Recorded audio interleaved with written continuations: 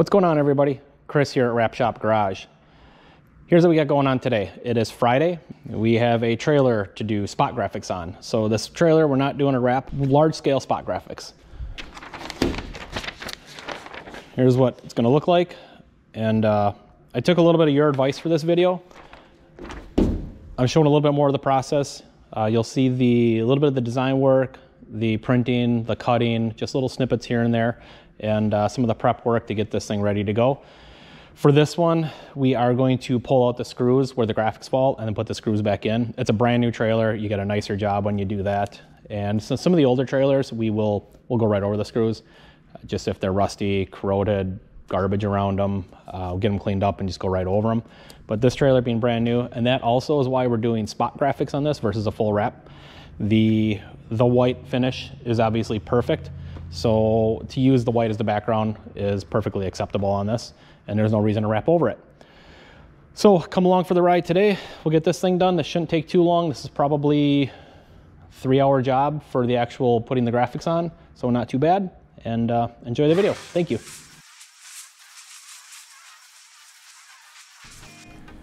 Here we're going to jump on into FlexiSign. I've already sent the customer the design on the left, but they decided they wanted to remove the balloons as that's not a service they offer, and wanted to lighten up the blue to match their logo a little bit closer. I did use a little bit brighter blue than what's in their logo because you really wanted to pop on this trailer. So here I'm just getting the blue changed over, and I'm also going to give them a couple other options to choose from, just something else to look at.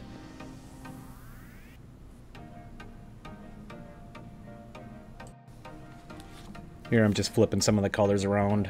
And again, this isn't necessarily something that I like, I just want to give them other options.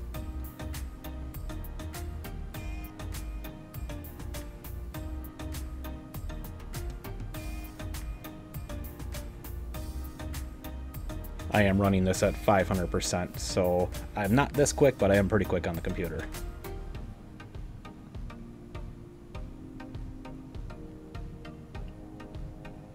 I did kind of like the blue fade on the background behind the Tent Events logo, but the yellow makes it pop a lot nicer.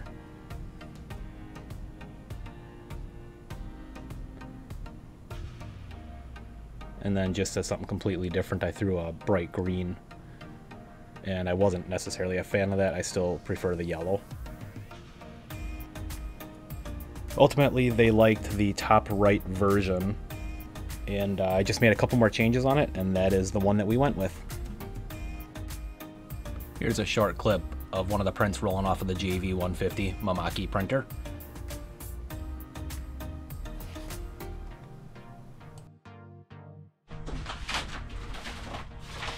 And here's Dan weeding the excess material.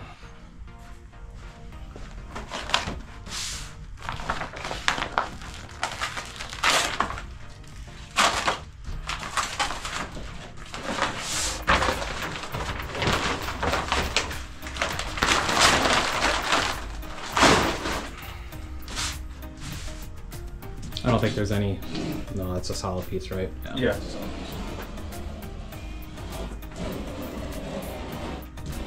You're not going to mask the dome part, are you? I was thinking about it. You not want me to? I don't think we need to. Okay. I don't know. The party probably, but not the dome part. I masked the other stuff. Did you? Yeah. But I wasn't sure, so I figured mask was always the best option, especially when you're dealing with straight lines.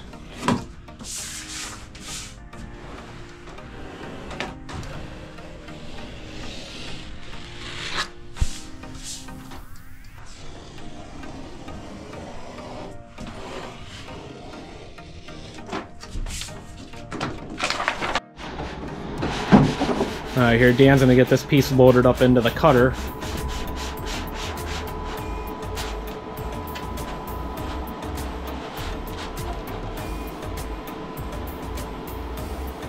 He's just getting it flush right now, so these crop marks are straight across.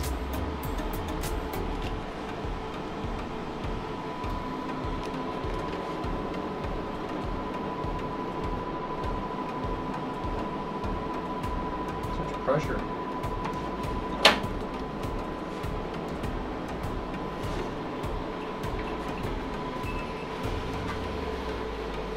Now the machine's gonna check the size of the sheet.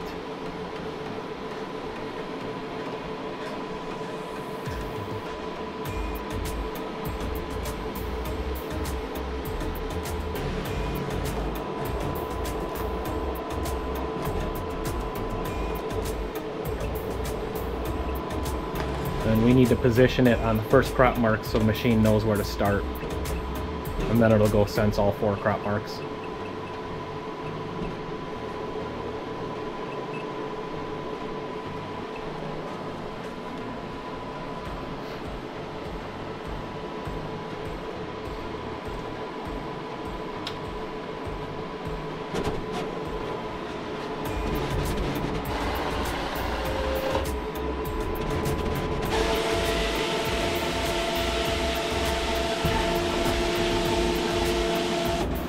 There's 3 of the 4. And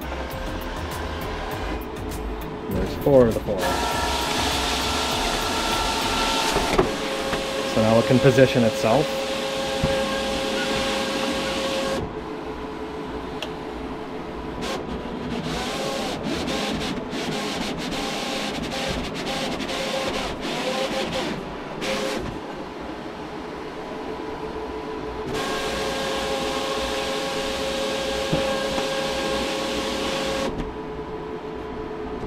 Hey, look at today, you guys get to meet a customer. This guy owns this trailer. That's what we got going. We're gonna be going on this thing. I was in town. And you're gonna be a YouTube star. I had to go and install. You can come in. You can come in. You sure? Okay, gonna get going on getting this tacked up in place. Just gonna get everything positioned. This is all wiped down already.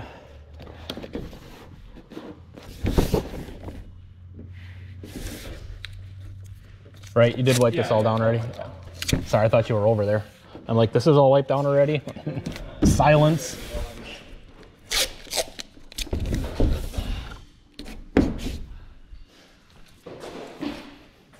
I hope I took accurate measurements. I don't remember the rentals being that close to the back.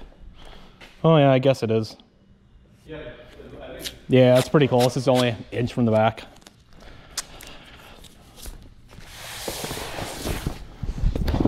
I'm not sure height-wise exactly where we're gonna be, and I'm not doing this black line either that's on here. Okay.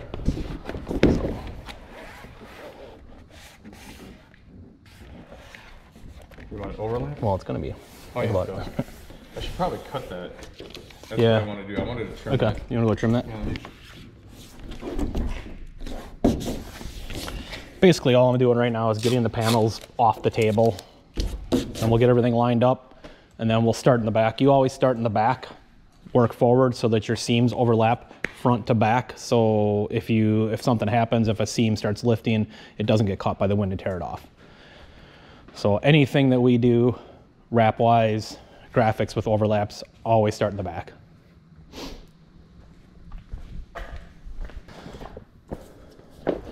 So why does some of the stuff have mask on it, which is the top layer, the transfer paper, and some of it does not? This piece has no cutouts. And what I mean by cutouts is, you can see along the top of the rentals, it's die cut to match lettering. This is just a straightforward piece, half circle.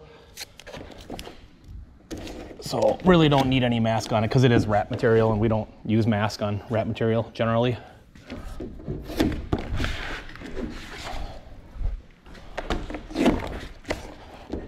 Same thing with your overlaps. So we'll lay that piece, the second piece, so that your overlaps go down. You don't ever want to have an overlap sticking up.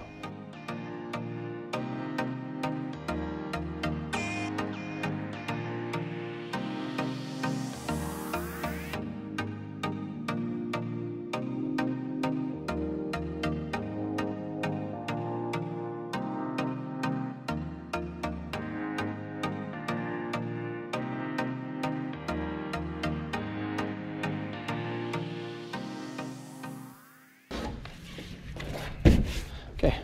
This one first? Yep. Should we just do a hinge here? Get the little bit started there and then work this way? Yeah, that'll be fine.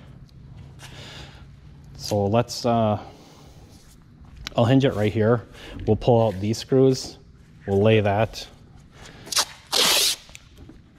And then we'll pull out the screws.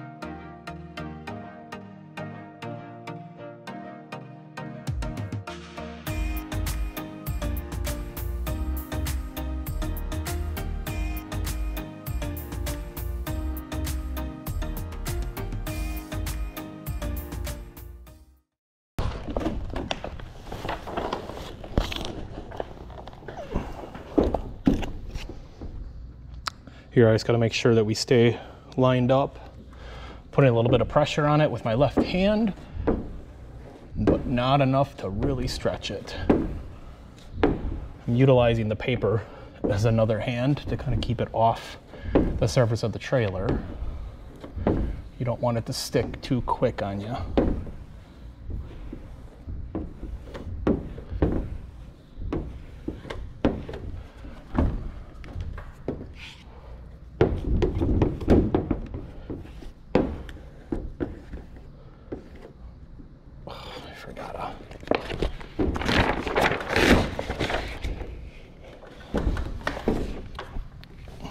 Don't know how, but I forgot a screw. Well, I do know how. Because I'm thinking about the next 10 things I have to do after this, which is the story of my life.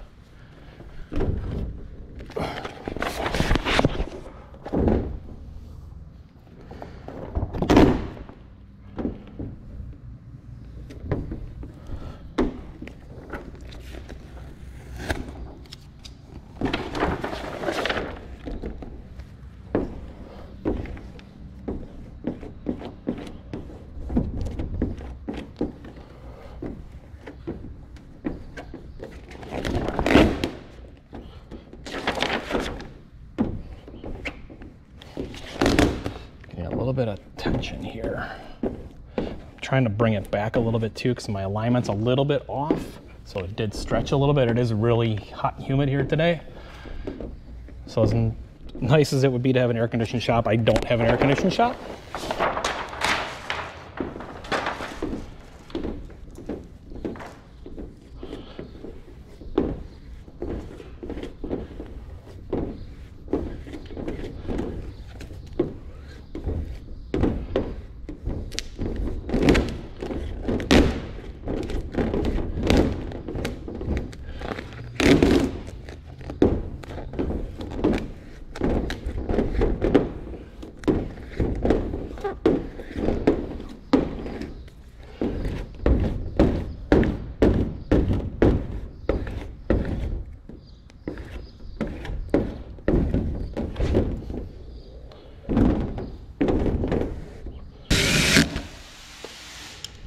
I've had people comment to me in the past about taking the screws out and then putting them back in, then you can see the screws over the top of the wrap.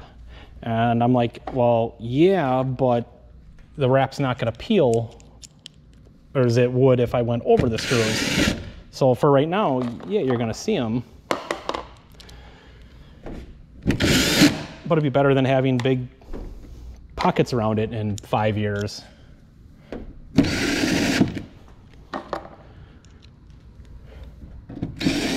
So there's no right way, no wrong way to do it. This is just my way. Which you'll learn, I just do a lot of stuff my way. It looks good.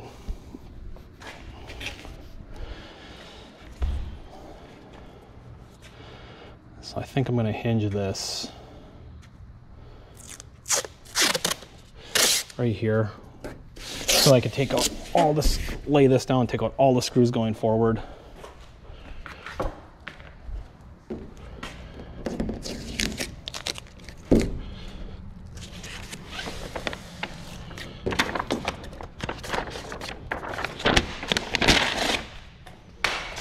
Hi, Hudson. What you doing?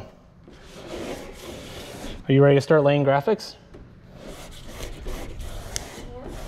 Huh? You want to do this? Or would you rather be a YouTuber? Why do you want to be a YouTuber? Because I want to earn a play button and earn a lot of money too. The play button and a lot of money? Yep. What's your channel's name? Do you have a channel? Yes. What is it? Hudson's Clay Creations. What do you do on your channel? Clay, of course. What do you do with the clay? I make stuff out of it, you silly. There's my 8-year-old. What do you got to say for yourself? Guys, make sure to subscribe to my channel and his too. He's my dad. There you have it. Advice from an 8-year-old. Okay, this piece I actually have to measure. Because this needs to be level. So 35.5. See how close? Ooh, 35. Close. 35.5. Double check.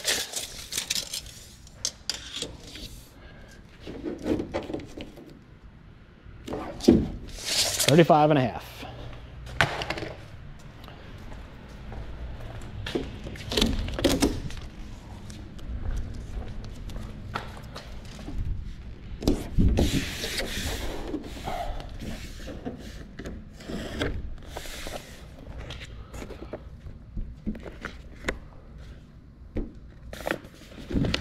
Take out 4 of these. Where's my dish holder? Dish holder? Yeah. I never.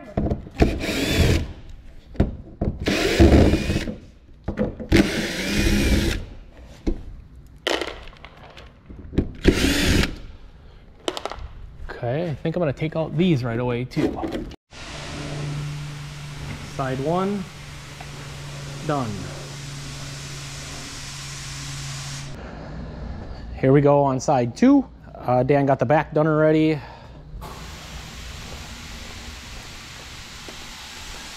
So we got the back done. Just got to finish up this side and do a post heat.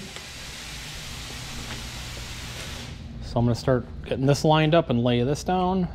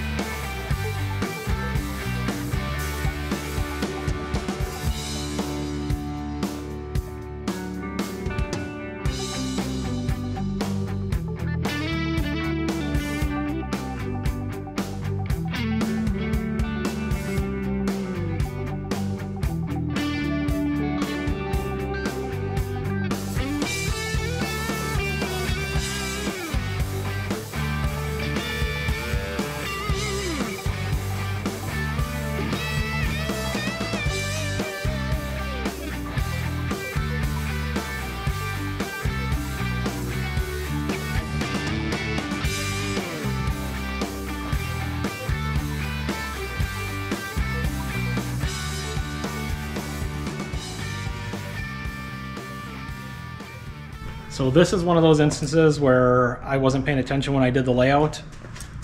This, we're gonna lose so much of the text on the silver door frame, and I don't have enough to center it. If I center it, we're gonna lose half of the word chairs. So I'm going to go back in, reconfigure, and reprint this area and lay it out so it actually looks good. Because this, if I put this on, no matter if I move it forward, backwards, it's not gonna look good. So I'm gonna go back, relay it out, come back, print it, and install it. All right, revised piece to go on the door. This should work hopefully a little bit better. It's not the same as what's on the other side, but it doesn't really matter. You can't see both sides at the same time anyways.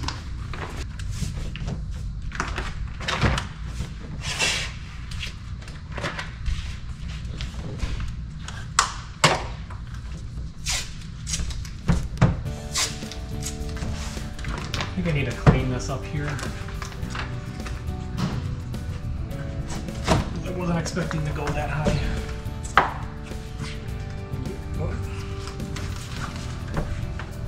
And we are gonna have to cut the silicone, so I'm gonna grab the ruler and start cutting it. I think just on the door here. On the door? Yeah.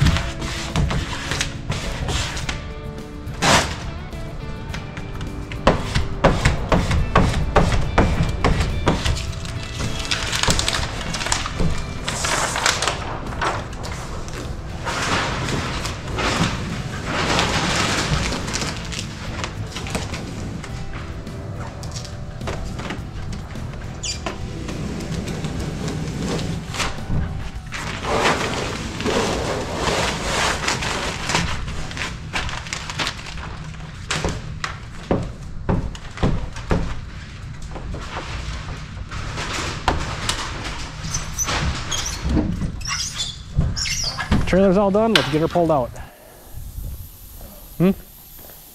Yeah. So I don't know. We'll find out. Brakes have been back. Yeah. We'll find out when I pull it away if there's a pool underneath it. The tilt cylinder's one of them. Battery must be getting low.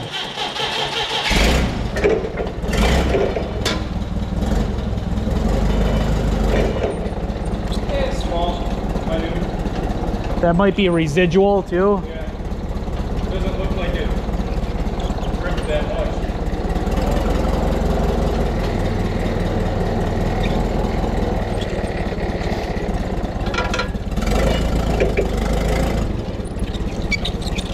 much. You want to grab pictures for me?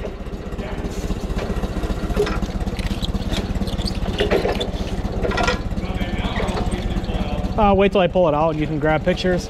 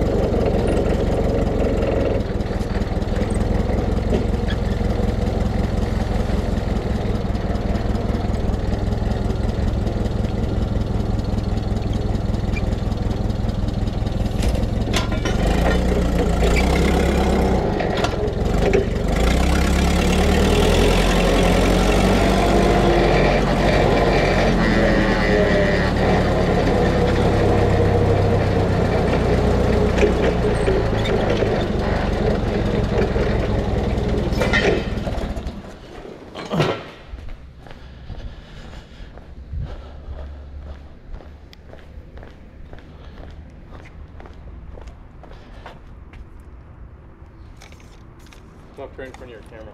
That's fine. And there you have it. Tent events. Done, out the door.